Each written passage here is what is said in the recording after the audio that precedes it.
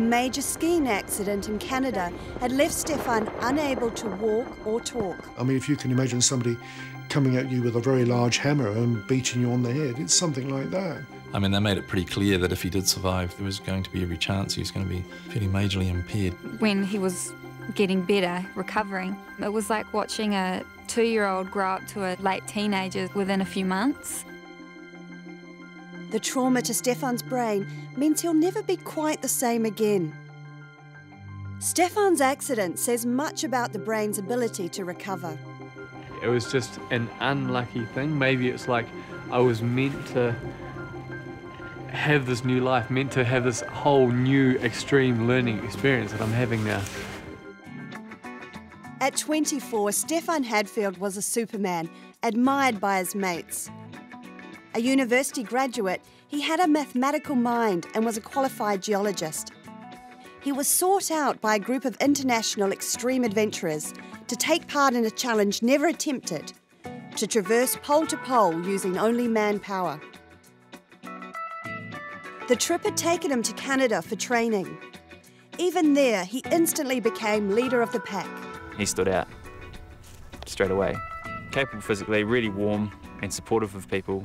Someone that was a bit different to your everyday kind of bloke. And he had lots of integrity, or does have lots of integrity, so he was a great leader.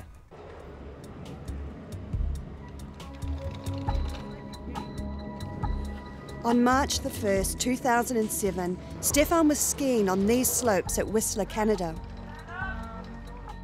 With him, 2 of his friends, Dave Henley and Eric Hughes. The 3 daredevils had gone off-piste in search of the highest drop-offs. These boys thought nothing of plunging over a face 40 metres high. Yeah, it was just a fun morning skiing, you know, out in beautiful terrain and having fun and laughing and just doing what you do when you're skiing, you know. There was definitely some steep stuff, and I think we did a couple of double diamonds, but it wasn't.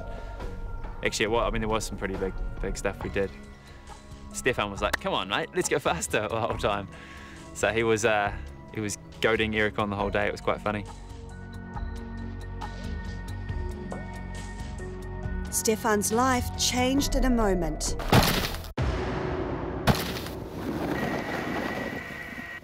Suddenly I heard Eric call out, just Dave, just screamed from, he was way up above me, but then I'd skied down quite a long way. And he just shouted out, "Dave, Dave, Stefan's fallen, Stefan's fallen." Stefan had been skiing at speed along an icy ledge when he careered down a cliff face, smashing his head on a rock before colliding into a tree. And it was just really, really surreal from that moment on. Stefan's brain injury is described as the most severe ever seen on Whistler. Other skiers who have sustained injuries of this level have died. And he was just moaning. Straight away you could tell he wasn't at all well. It really felt like he was going to stop breathing any second. So we made the decision to move him. Basically, I dug out a bit of a trench underneath this tree that we could lay him in. He started to hurt when we moved him. He had a broken hip and a whole lot of other things, and probably a pretty sore head. His eyes were just open. He was still conscious a little bit, and it just looked like he was screaming out from inside his body, going, "What's just happened? This is wrong. I want to get out of here." I don't know what's going to happen from here. I don't know if he's going to be really badly brain damaged. I don't know if he's going to be dead. This could be the end of Stefan.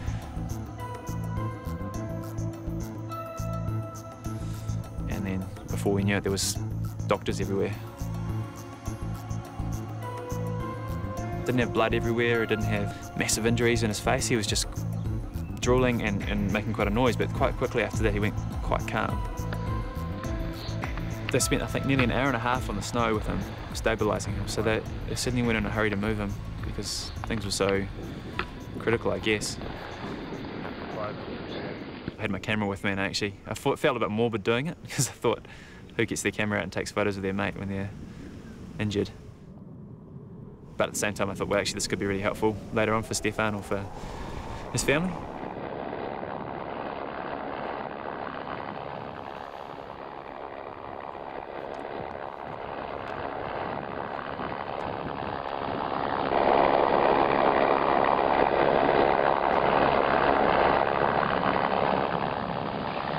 Can you pull the mask up?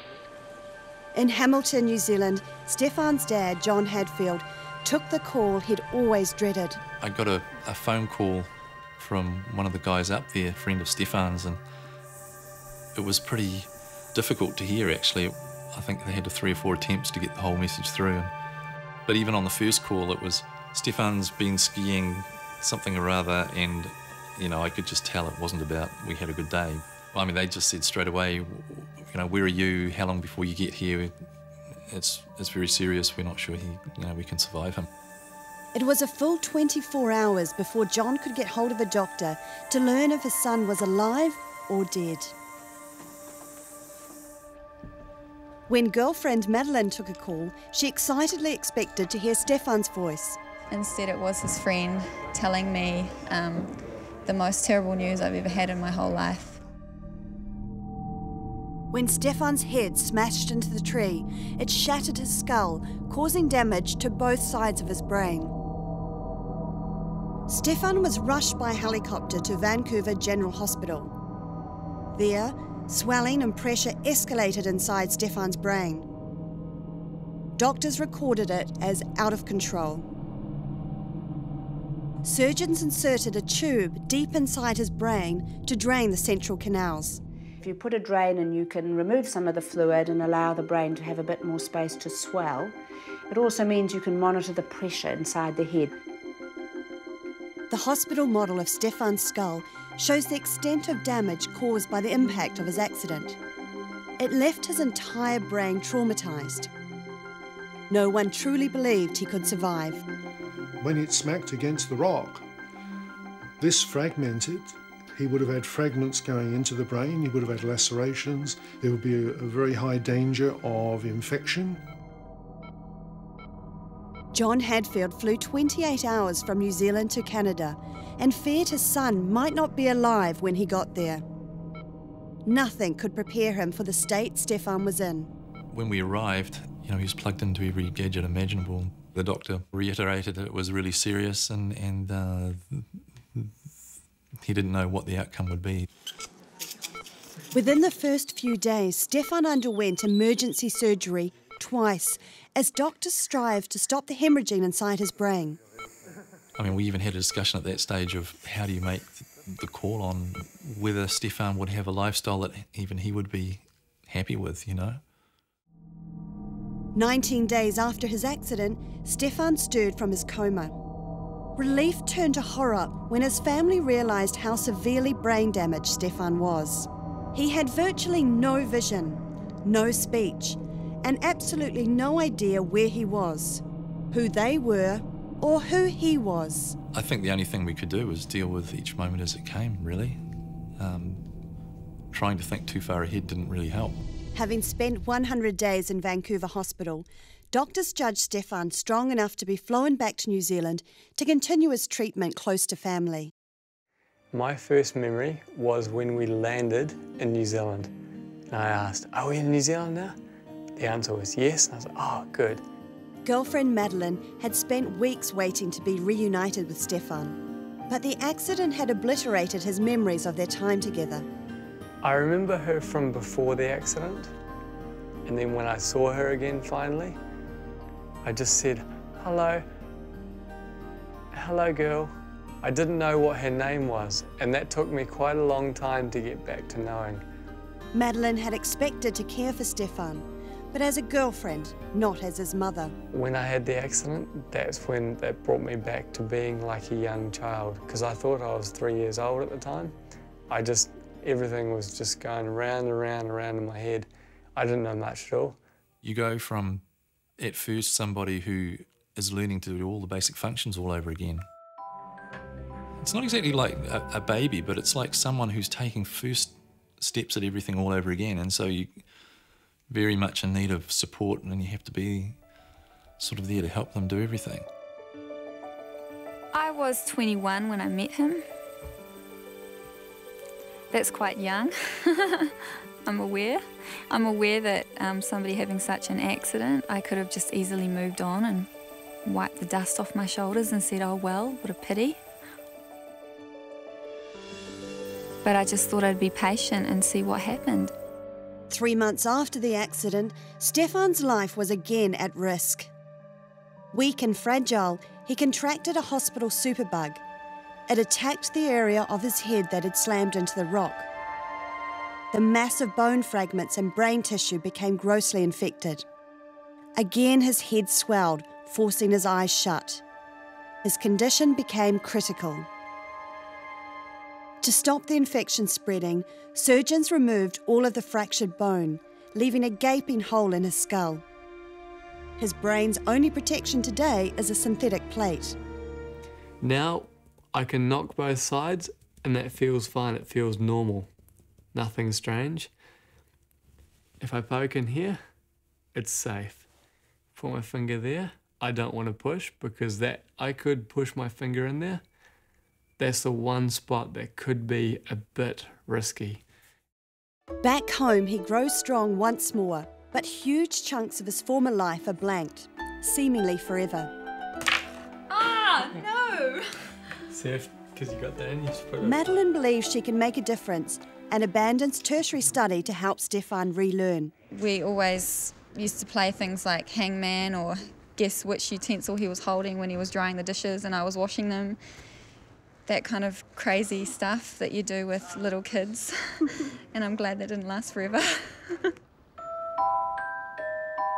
The process of his recovery has puzzled everyone. There were so many gaps in his understanding of day-to-day life. Yet Stefan recovers much of his athleticism and strength. We don't understand what the circuitry is for those different things or where exactly some of those things are in his brain. So it's hard to know what has been damaged and what hasn't, and what things over time Stefan has now adjusted and learned to do it using different pathways. Pre-accident, Stefan spoke a dozen languages. Words trickle back, but he has no idea which language he's using. If I thought about what I couldn't do, that would be depressing. But I think about what I can do, and because I love the things I can do, that's what motivates me to get better quicker. Stefan once knew complex mathematical equations. Now he's forgotten even simple things. He's having to completely relearn the sort of music and clothes he likes, even the food he likes to eat. He had some pretty strange eating habits. He would survive on those liquid meals for starters, and then he'd eat anything that was sweet. And he'd mix tomatoes and grapes and start with anything that was dessert and sort of, I don't know, it was a really strange mixture. Now I know what I like. I know which colours I like. I know which food I like. I know what activities I like. Mr. Head, please. How's it going, bro? Good, thanks. Good to see you, man. A long time. Stefan's skiing mate Dave Henley is home. Yeah, so what's it like seeing these images, these new memories or old memories? It's Dave's second visit to Stefan, but last time Stefan had no idea who Dave was. This whole process of getting back to some of these memories is not just a new thing for me. 2.5 years now. Yeah. Whenever he's confronted with something from the past, Stefan sees it as a challenge. I keep enjoying the bits that's like, oh yeah, because the stuff that links up to more than just the basic photo I see, it links up to experience. And you were up in these trees here. Yeah. So from there to there, it would have been like 30, 40 metres. Yeah. Vertical. Don't know. I have no memory of ever being skiing at Whistler. Yeah. But, you know, really nice to hear the stories and see the photos. And I guess the more I hear, the more I'll at least have the info in my head. And I'm keen to go check it out. Yeah? Yeah. Cool. Yeah, for sure. Just probably not too soon.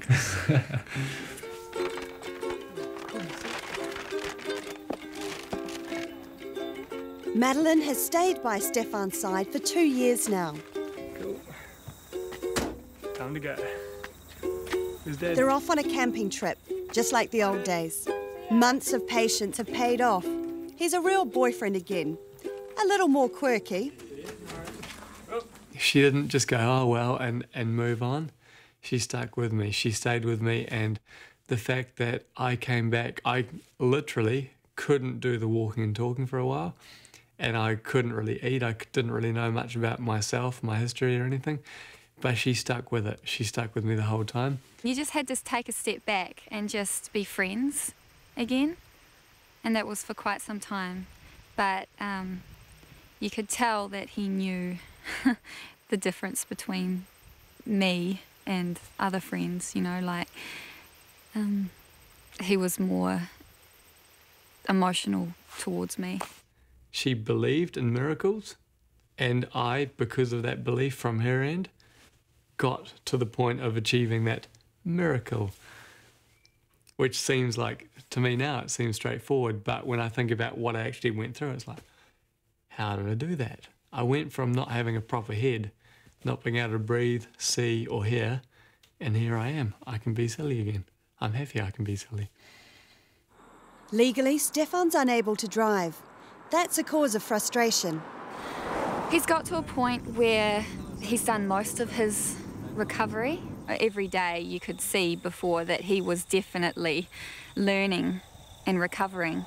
But now you think to yourself, oh, I wonder if he's learning anymore. But actually he is. He's still learning, and I think it will take maybe another 2 or 3 years until he's maybe back to where he started. Stefan never knows when a former talent is going to re-emerge. A year earlier, he didn't even know what a guitar was. Now he's playing better than he used to. Come on, cooker, pick up the pace. Go, cooker, go, cooker, go, go, cooker. Went to the shop to buy some cheese, but they didn't have a flavour that I pleased. So we settled for budget instead. I think it kind of tastes like plastic. Good plastic. It's quite fantastic. Is this good? Yeah. The reason for some of those tasks, like climbing and guitar playing, coming back, I don't know exactly. What's bukachi? It's like you say shesha, thank you, and bukachi, it's like no problem. All right. I think the reason that it might have happened is because I started learning those when I was young. And so I've had a lot of experience in my life, time-wise, with those. But you know it because you do it all the time. Up till now, he's been like a toddler. Now Stefan's becoming teenage-like. Despite the risk to his skull, he's hankering for adventure. He's convinced everyone around him that he should be allowed to enter a bike race. The ride is up Mount Ruapehu, the highest mountain in New Zealand's North Island. Well, it's called the Cooney Climber, which is a race up Mount Ruapehu to a ski area. It's 17 kilometres in distance. It goes from 697 metres to 1,780 metres, so it's just over a kilometre in height, just altitude. I worked out the average angle of that would be 22.6 degrees. That'll be an interesting challenge for me considering my very low level of training to date. I think it's fantastic that Stefan's going to get back into such events. That's what he kind of lives for. Whereas once Stefan would be out to win, he claims he's now happy to simply take part. I can register here? Before, he was very much someone who said, why not be, I don't know, the best at something or to be really good at something. Now it's like, if he gets the chance to do a lot of these things and do them well again, that's a pretty good target. So there's a little change in there, I think. Number 26. Cool, thank you. That's just 1 year younger than me there. A lot of people here have got prepared with their cycle shirts on, their cycle pants. They look like they're ready for cycling. I'm pretty serious too because I'm wearing orange and that's my favourite. So I think that's the key thing, to be happy. I think happiness is the key to doing well. But I'm not an extreme dresser for those events often, so I tend to like to wear stuff I like rather than what is going to be beneficial for the event itself. I like the orange pants, I like the orange t-shirt, I like the orange hat. There's one reason for that, I like orange. Oh, good luck, Stefan. Cool, Have fun. thanks. I'll be timing you.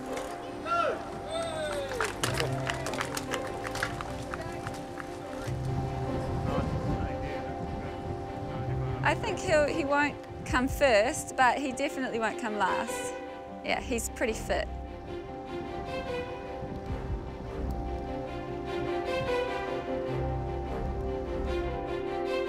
Before the accident, I found it amazing the sort of things that he was capable of, actually.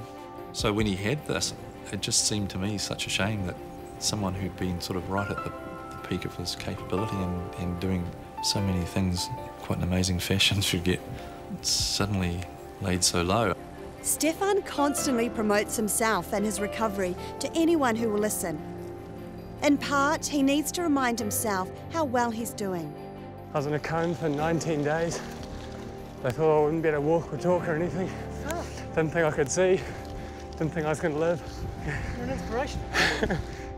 I did get a little bit tired when I was talking because I was like telling quite a lot, and he said a couple of words back and I talk, and I still felt okay, so I kept talking. Maybe a bit more of a workout, but I thought it was nice to share information rather than try to beat him.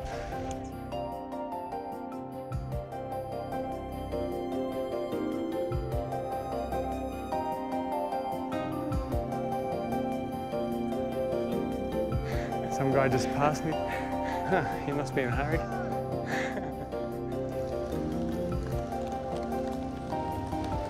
Is it the finish? Destination already. I thought we were about 2/3 or 3/4 up.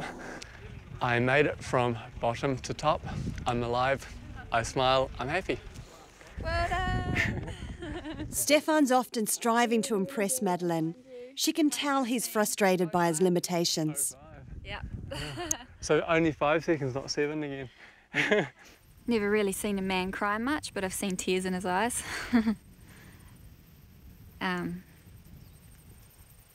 He gets concerned. He's not one to admit being in a negative way, but he has been, and he usually brings me up if I'm down, so even if he's down. So I do the same back for him.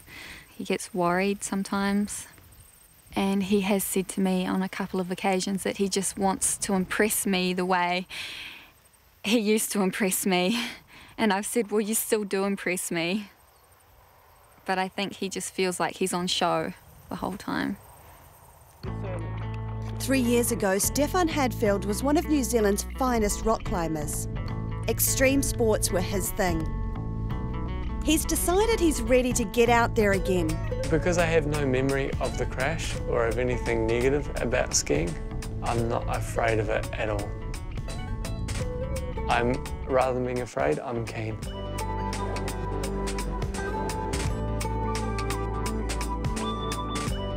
It's nice to be safe in a helmet these days, you know, not going to break my head again. Cadrona Ski Field near Queenstown is holding the annual sports festival for disabled sportsmen and women. If there's ever a safe time to give skiing a go, it's now. I understand a lot about what happens sort of after life too, because I essentially was in that process for a moment, and it's nice to be back. I can be a proper human again. In his earlier life, Stefan was a ski instructor in Switzerland. The skiing has come straight back to him. Okay. Should we give it a go, Stefan? Yeah. Stefan,